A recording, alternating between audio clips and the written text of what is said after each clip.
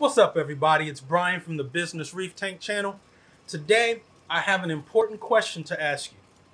How do you know that your temperature probe is accurate? I have 5 different temperature probes on my system. I have a probe in the 180-gallon reef. I have a probe in the sump. I have a probe in the bubble tip anemone tank. I have a probe in my fish quarantine tank. And I also have a probe in my water mixing station. So that's 5 probes on an Apex system.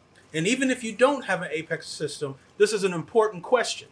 How do you know that your temperature probe is correct? Well, today I want to talk a little bit about temperature and how I make sure that all of my probes are calibrated and correct. So let's talk about temperature in a reef tank. Now, temperature is a critical parameter. It's not something that needs to be overlooked. It determines coral growth. It determines fish growth. It determines bacterial growth in your reef, which gives you your filtration. It also has to do with the microscopic organism growth in your reef as well, which basically adds to the food chain. Now, your typical range in a reef tank, you'll hear all kinds of answers for this, but in my personal opinion, I think it should be anywhere from 76 degrees to about 80 degrees. And more important would be the range that you keep it at, and that you keep it at a constant range. You don't want the range to be high one day and low the next day. Once again, in this reef keeping hobby, you have to stay consistent. So I believe in staying consistent with a range. So what's the differences between keeping a tank cooler and keeping a tank hotter? Well, if you keep a tank cooler, things are going to go a little bit more slower. Your organisms will grow slower. Your corals will probably grow a little slower. Your bacteria population will grow slower. Now, if you keep it warmer, of course, the opposite will happen. If you keep it warmer, that bacteria will grow faster. Your corals should grow faster. But the problem between keeping it hotter or colder is if problems happen, things may happen a little too quick for you to recover from. So personally, I like to keep my tank around an average of around 78 degrees. So my range is about a temperature or so between, 77 and 78. So that's what I do in my tank. Not necessarily saying that you have to make your temperature that, but that's what I do in my tank. So what do I do in order to maintain accurate temperatures in my reef?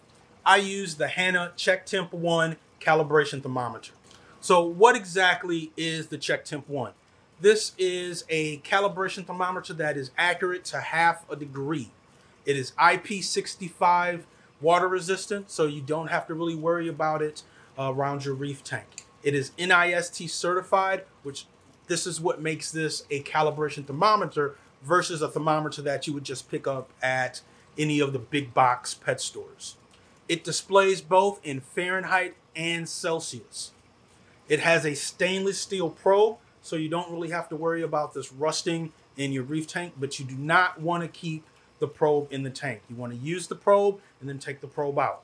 It has a 3-foot cable, so you can be 3 feet away from the tank that you're trying to measure the temperature of. So with any controller system you use, you want to make sure that you calibrate your temperature probe. All probes will need calibration eventually. Your pH probe needs calibration, your salinity probe needs calibration, and as I've been saying, your temperature probe on your controller also needs calibration. So this is how I calibrate my temperature probe in Fusion. What you want to do is you want to hit the gear icon that is on the temperature tile. Once you click that, you're going to get a window that in the lower right-hand corner is going to say calibration. Click that calibration button. Once you click that, you're going to get another window that pops up. In order to start the calibration, click calibrate. Once you click calibrate, you want to go ahead and use the Hanna Check Temp 1 in order to find out what the temperature of your reef is. Go ahead, stick the probe into the tank and wait a little bit. You want to wait for the number to settle.